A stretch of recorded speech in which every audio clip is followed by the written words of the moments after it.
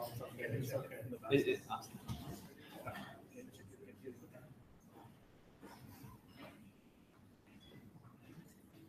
We're specializing in audio visuals today. There we go. There we are. It's as loud as we go for turning further the voice. There we go. Thank you. Okay. Can you guys hear me? Yes. All right. Thanks for inviting me. I always like talking to Sydney. So I've done it a few times before. It's always fun. It's always twice as big as the time before. There's hardly an empty seat in place. It's pretty amazing. So today I'm going to talk about interfaces and how I use them to solve a problem that is in Go, but it's some weird way sort of not about Go. So first, some background. At GopherCon a few months ago, I gave a talk about the new Go assembler. And I'm going to talk a little bit about how that assembler is implemented, but it's not really a talk about assembly language at all. But if you're interested in a talk about system design and portability and generating instruction data from reading PDFs from instruction manuals, you can see that talk online. So today I'm going to talk about the lecture inside that assembler. And the reason I'm doing that is partly because I really like how it turned out. It was a fun little problem, but also it kind of fits. Because a few years ago, at a very early Sydney Go Meetup, I talked about a different lecture, completely unrelated to this one. It uses concurrency, and it was more of a sort of finger exercise than something you really want to use in production, although it is in the Go tree for the template package. This one is much more realistic as a production lecture, and it's all about interfaces. So for those of you who don't know, I think most of you do, the lecture is also sort of formally called a scanner. Takes the input stream and breaks it into tokens. So you get things, it pulls out the words, if you like, in the input, picking out identifiers, numbers, quoted strings, operators, that kind of thing. And then generally some garbage, like commas and colons that don't really fit anything, but are necessary to be parsed. And the thing about the lecture that's important is you get two values for every item. You get the actual text or value of that token, and you also get a type. So for example, looking at an instruction assembly language, if you have an instruction like this for some generic architecture, the lecture would turn that line of text into the stream with an identifier move queue, identifier R0, character comma, and so on. And everything coming out of the lecture is those pairs with the type and the value. And part of the lecture is to get rid of the spaces, they're just thrown away. Comments are largely treated like spaces. We'll see a little thing about comments later. And then this stream of pairs gets delivered to the parser, which builds that input up into the parse tree, which I'm not going to talk about. Okay, now Go actually has two scanners in the main repository. There's the Go scanner, which is used for scanning regular Go code. We can't really use that because it knows too much about Go. It's got keywords in it that aren't relevant here that would cause problems. But there's a somewhat simpler model scanner in the text package, or text directory, text/scanner that Robert Pike wrote. It's sort of a general purpose all-around scanner. It knows about strings, knows about numbers, knows about identifiers. So it can actually do this job just fine, and you think you could just use it. But, as always, life is never as simple as you want, because the new Go assembler we saw written in Go was replacing a suite of assemblers written in C that had their own idiosyncrasies. It was actually an interesting problem converting the tree so that you got rid of all the C code that was used to build the Go system and switch it to Go.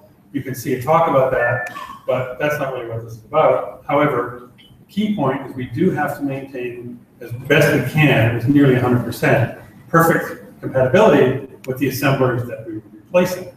The problem with those guys is they were way ahead of the game, because when Ken wrote the first assembler that was in the suite that became the Go assemblers, he had a C compiler at his disposal, and so he implemented the lecture by typing 2 lines of code. Number include /cc/lexbody, and number include /cc/macbody, thereby literally stealing the C compiler's lecture and putting it in the assembly. And I don't have a C compiler anymore, so that won't work. But also, this doesn't work anyway. It had the effect of a really simple implementation, but it also brings in something really, really tricky. And that is because C has a C preprocessor. Now, in the C compiler that we were using and that Go used, CPU processor is part of Alexa. It's not a separate process. And of course, because of that, there was assembly language programs all over the tree that were using the CPU processor to do things like define constants, make macros, make pseudo instructions, and things like that. And I think most of you probably know the C processor, at least superficially. You can do things like include a file, which just takes the content file and pretends it's right in line where the include statement is. You can define constants, like your maxbuf 512. You can also define macros that take arguments that expand into whatever the textual versions of those arguments are when the macro is invoked. And then there's this conditional inclusion feature called ifdef that you can use to enable or disable blocks of code according to whether or not a symbol is defined.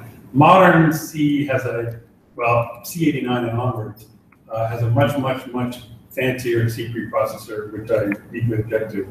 But this is what was in the Plan 9.1. It's all we need. It's all that was implemented, and therefore all that is compatible with it. And the simple fact is the text scanner package can't do this. It's simply nothing about this.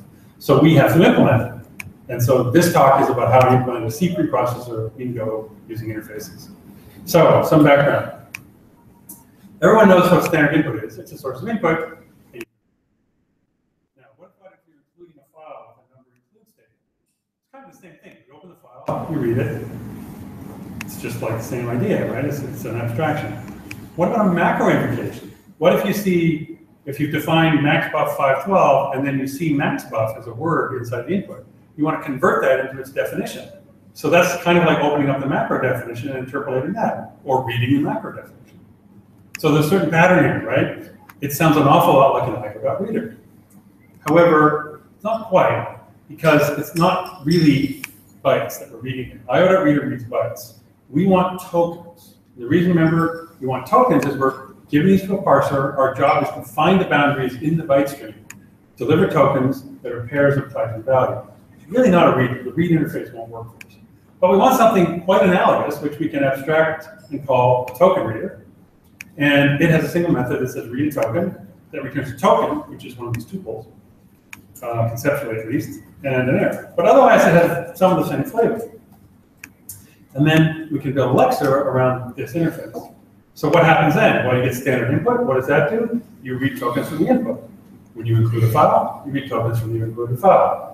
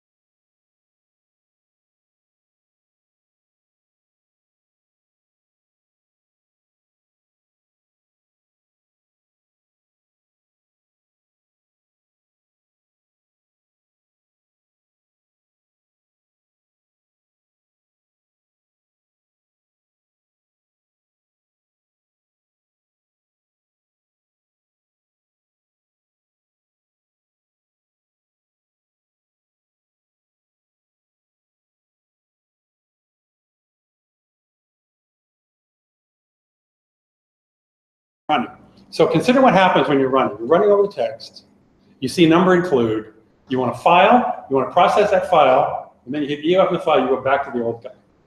But what if that include file includes another include file? Well, then you're going to put another include file. And then he's going to come back. He's going to hit it. It's a stack.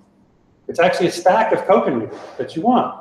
Because when you get a new input source, whether it's an include file or a assembler source file or a macro invocation, you just push that out of the stack. Once that is exhausted, you go back to the previous state. And so we need a stack of token readers. And because this is Go, we're going to make that stack of token readers implement token readers.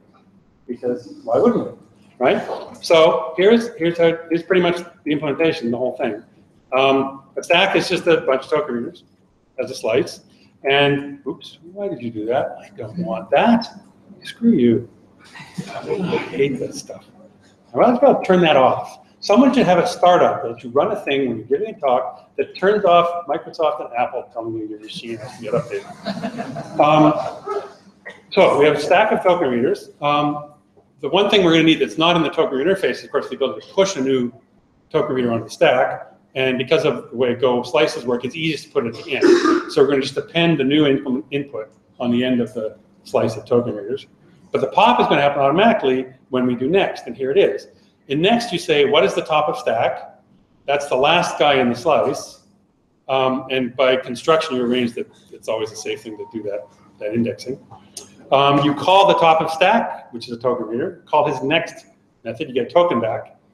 And now, if the token is EOF and there's still guys left, you just pop it and recur on the previous guy in the stack. So you pop the stack and try this guy. Eventually, when you pop back, you don't have anybody left, and that EOF is the real EOF, and you're done with the input. So there's a stack, implements token reader. I think you can write the text implementation for the stack token reader. And so we now have all the pieces we need to build a C preprocessor. And I've shown you most of the code. There's a little bit more, there's some fiddly bits, but that's pretty much a CPP. Now, to put it all together, finally, there's a thing called an input, which wraps all this together. And this is input, there's one of them, and it's given to the parser. This is the type the parser gets as its token reader. Of course, it implements token reader. And the way it implements token reader is it just embeds the stack inside it. See the first field inside the input? That's an embedded implementation of the stack.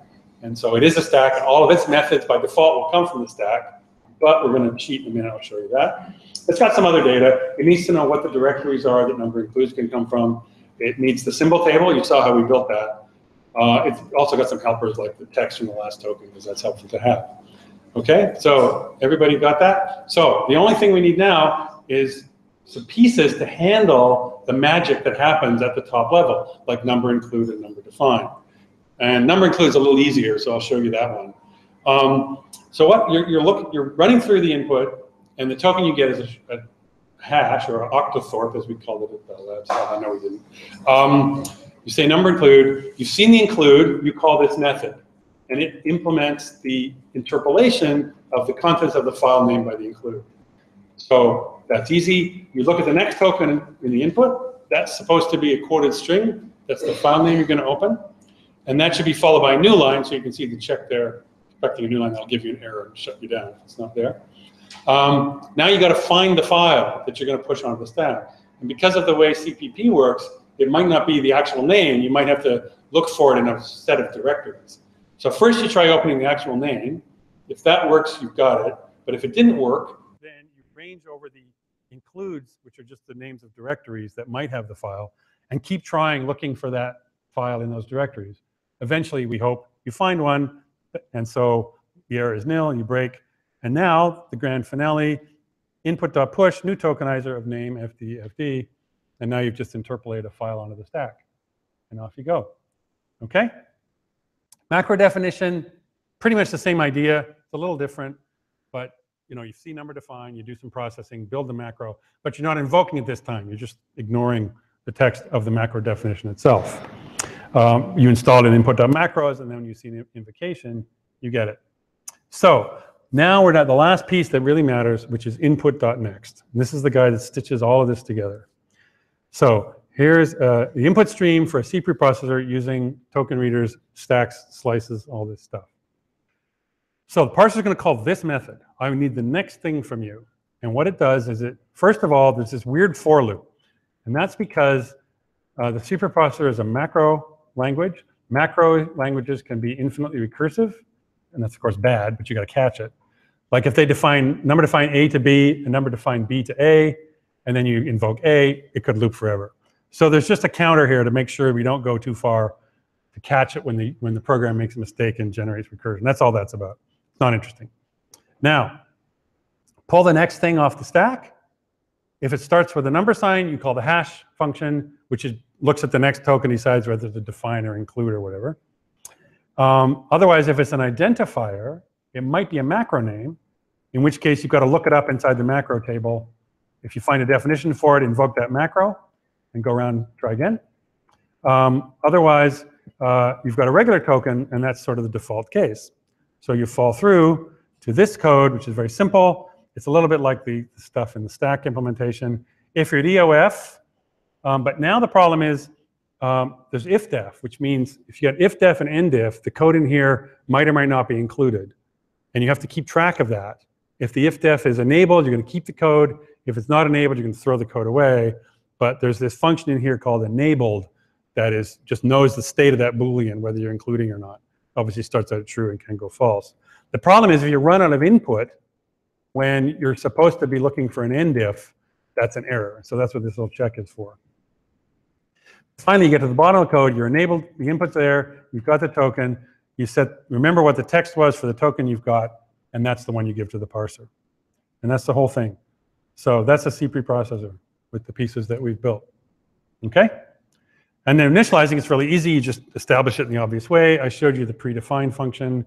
You just make a list of the arguments for the -i flag, which is how you set the include directory. Same idea. And then to get it started, you just call in.push on the original file name. Off to the races.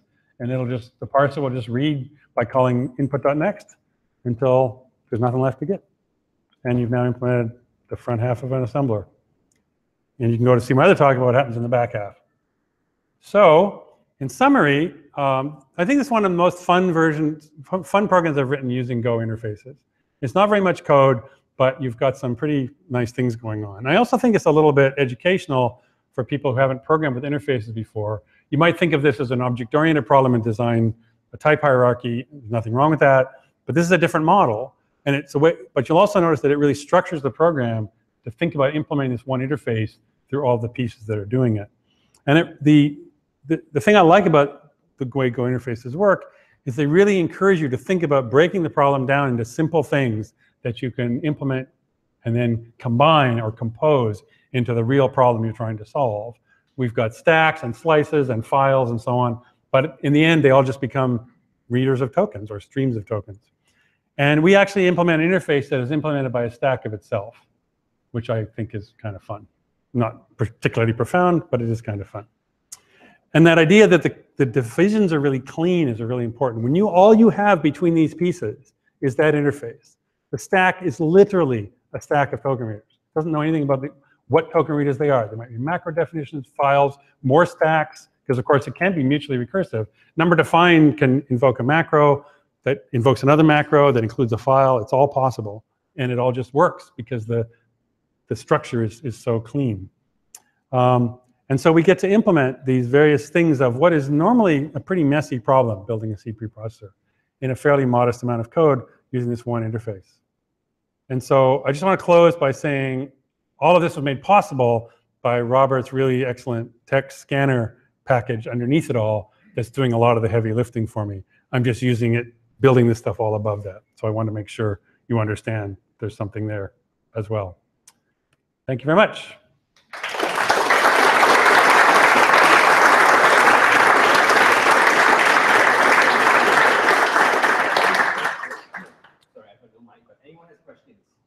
Any questions?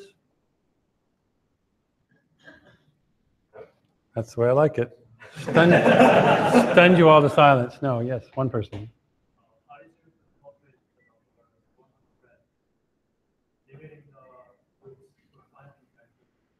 How did I decide that 100 is the right level of recursive depth?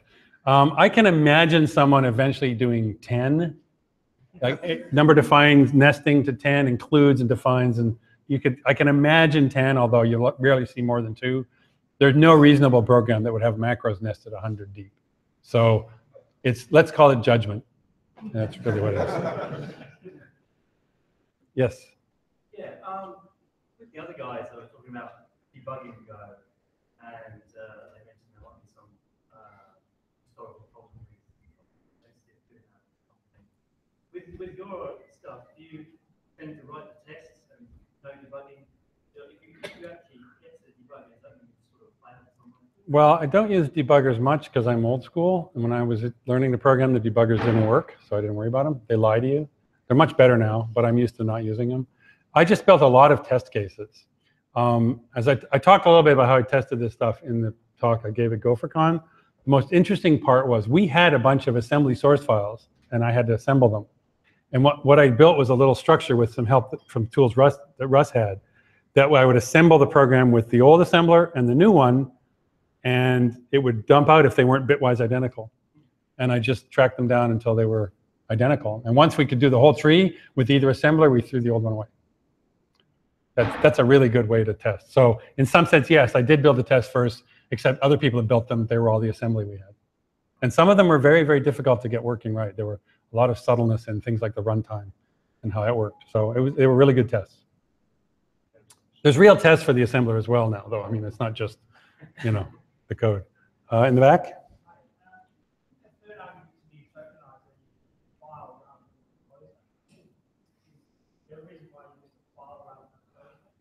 The third argument was a new tokenizer is a file instead of a closer. It could have been a closer. It doesn't really matter. It's only going to be a file.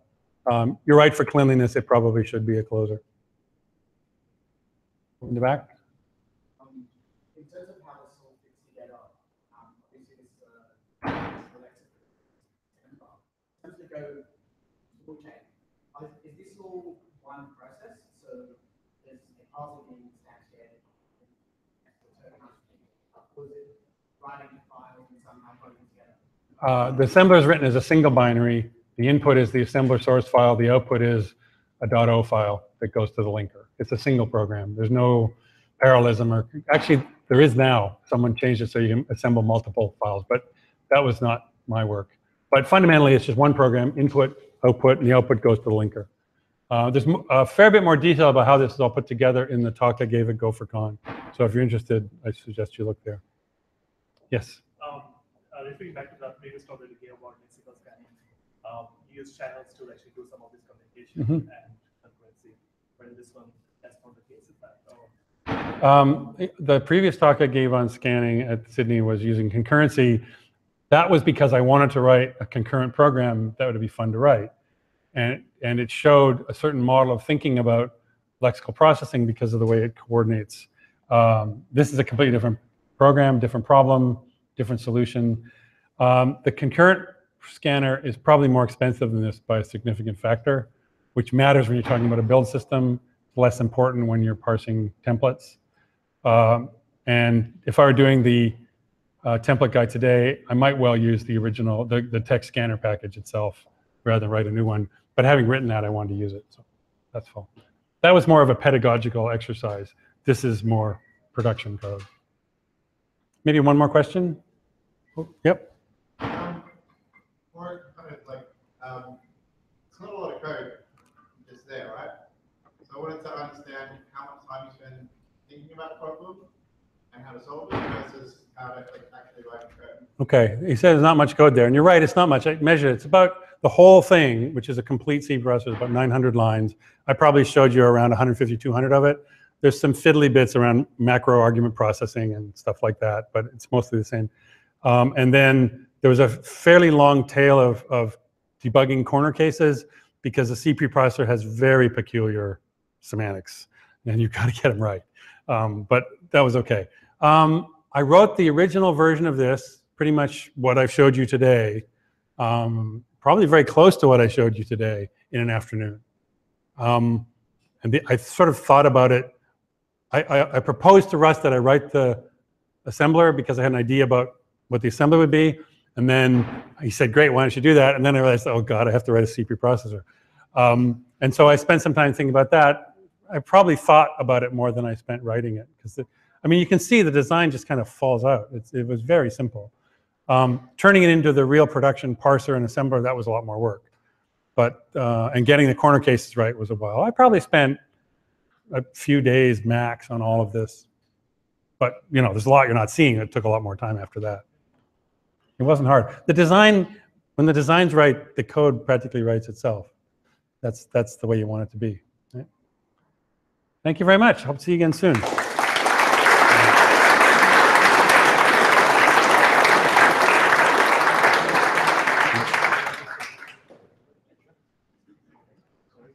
Are you guys done? Are you guys... Okay, there's more to come. Oh, you need me. You want this, don't you? Yes.